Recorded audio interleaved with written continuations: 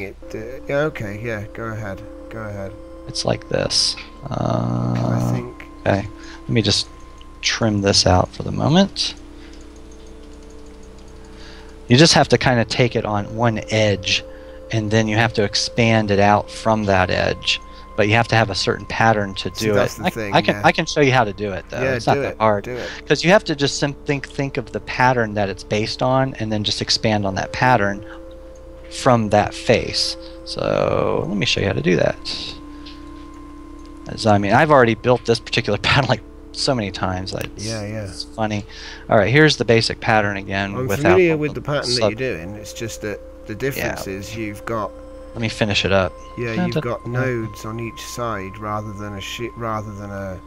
So you're actually splitting it there. So I guess that's why it was losing efficiency, because it's connected there. Now, well, that's why you just extend the cell now. Like now, I'm going to make this a 5x10. Okay. And what you have to do first is you finish up the cell node, and then you build off of the loci, 3 blocks, and then you extend it out, build that cell up. Yeah. And then notice you have loci in the corner. Do the same thing. 1, 2, 3, 1, 2, 3, 1, 2, 3, 1, 2, 3, and then build those out. Yep.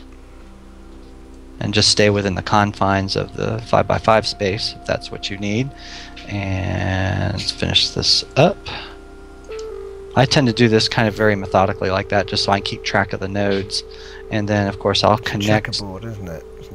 Now you have 4 loci on the facing edges. Checkerboarded corners.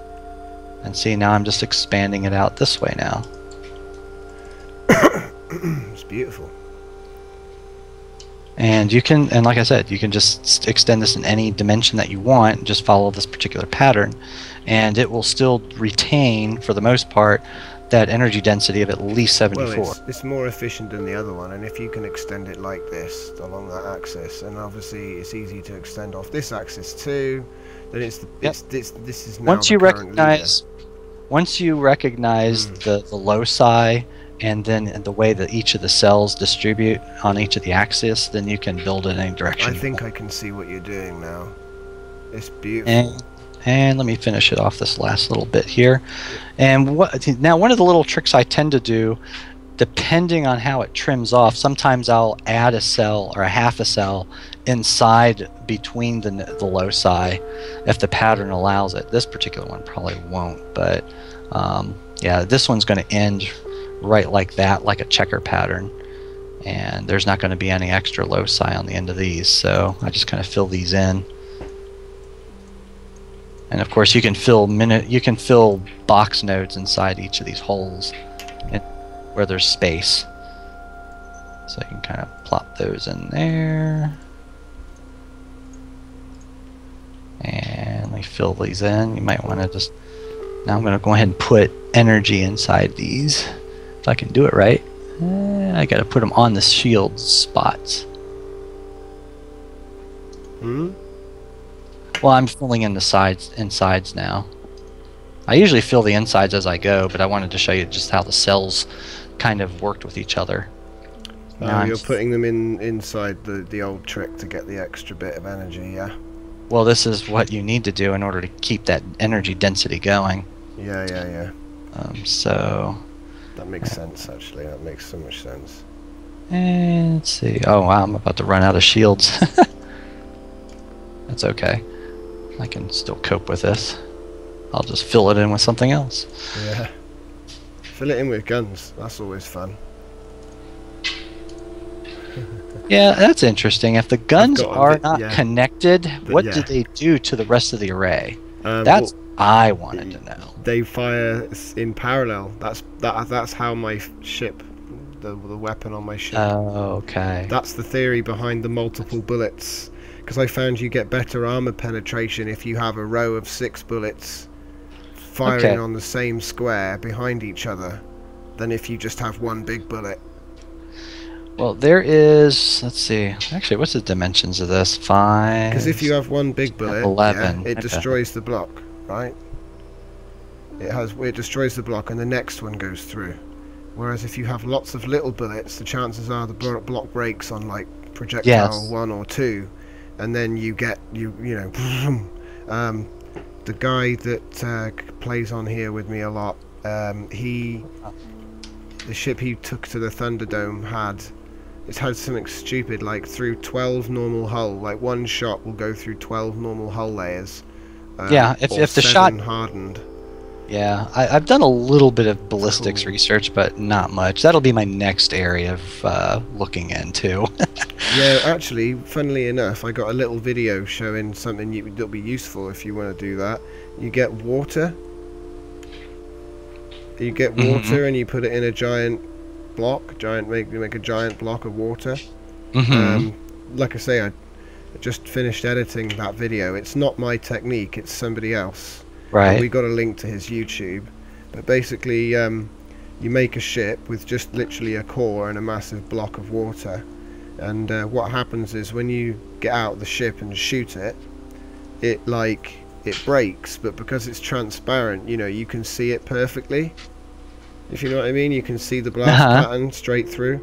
Right. And you can even see where it's just partially broken some blocks, and you know, it's brilliant. It's the fact that somebody worked that out, and it's crazy. Well, I do have water in my private server. I have to check that out and see what I could do with it. Yeah, that's what I'll be using it for. Yeah, I'm just making a patchwork out of this now, but it's a nice solid block. It's 5 by 5 by 11. Total energy output right now is 18,849.6. And if you divide that out... Yeah, 18,000. Nice. If you divide that out across its volume, that's roughly, I think that would be 250 blocks. Oh, nice. If you divide that out by 250, you're going to get an energy density of 75.4. Oh, if only I'd known this before I redid the energy on my latest ship. As far as I know, I can't think of any other extensible pattern that gives a higher density. I don't think there is another one. That's it. But this one you can fit in any shape, size, or form, and you'll keep pretty close to that density, right around 75. Nice. So if you're ever wanting to build larger ships and you need to calculate a particular amount of energy that you're going to need, you can then just take a straight volume calculation, divide by 75, or multiply by 75, and then you can know what kind of energy you're going to get in that space. So you can already do that type of calculation even before you make the ship. Ah, brilliant. Using what? Using what? Which number do you use? I forgot the number. Just say it again. 75. You can just use 75. So if you just take your volume, multiply by 75, that'll give you your estimated energy production. Oh, as far as shields, I don't know. That may vary. I haven't really. I mean, shields might be roughly around 16 to 18,000 in the same volume, but I haven't done as much focus on shield technology yet. I've just been focusing on energy because that seems to be more of the brain buster at the moment.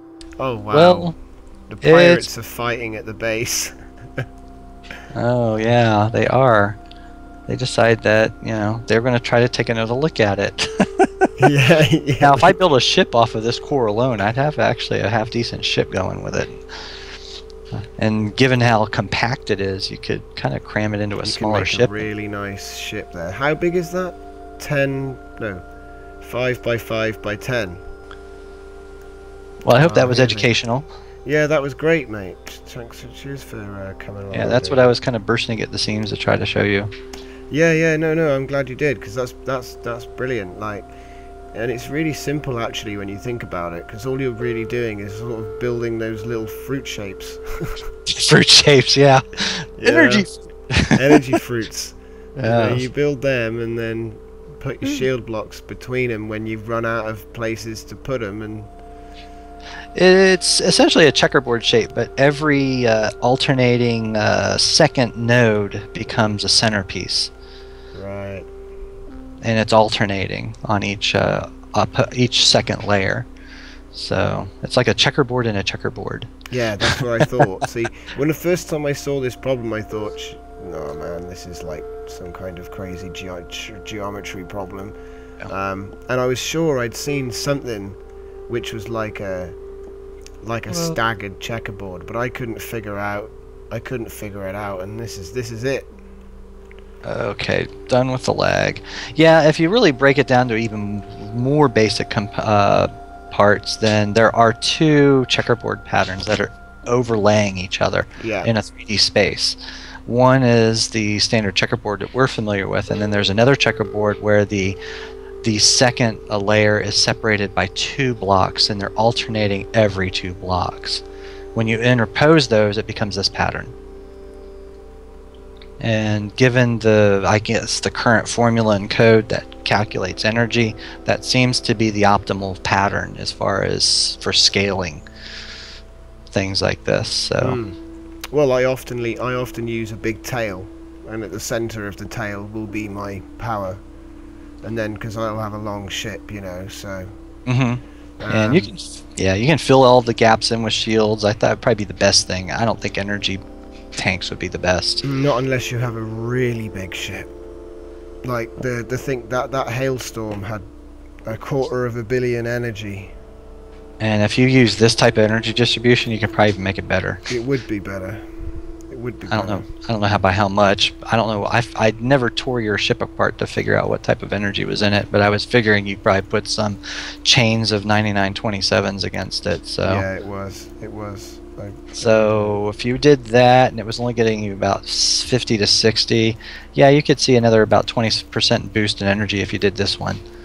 So. Well, what I'd like to do is make it smaller or use this in, like, because I'm starting to think about making a room for it, if you know what I'm saying. Like, you make a proper engine room and you, like, make things, because there's a few of the ships that have been putting up on the, you know, ship of the week. They've been really inspiring, you know. Well, designs for engine rooms that'll fit this particular pattern the best would be any room that's divisible by 4 plus 1. Divisible in factors of 4 plus 1. Yeah. So you just take 4 plus 1 is 5, 8 plus 1 is 9. Yeah.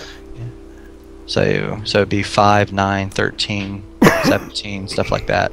Those will probably work best. Which I think a 13 by 13 of this would give you probably around, I think it was about 150 some thousand. Yeah. I mean, you just take 13 by 13 and multiply by 75, so 13 times 13 is 2197 times 75. You're going to get roughly 164,000 power. So you can calculate it that quickly when you look at that now. That's kind of the real elegance of this system, is it allows you to plan it and it's easy to extend. So, and once you figure the pattern out, it's not that hard to figure it out afterwards. As you can see, I've got all the shields sitting on the nodes, so for the most part, except for this end over here. If I chop this end off, it would be strictly a 5 by 9. And I'm lagging. Come on.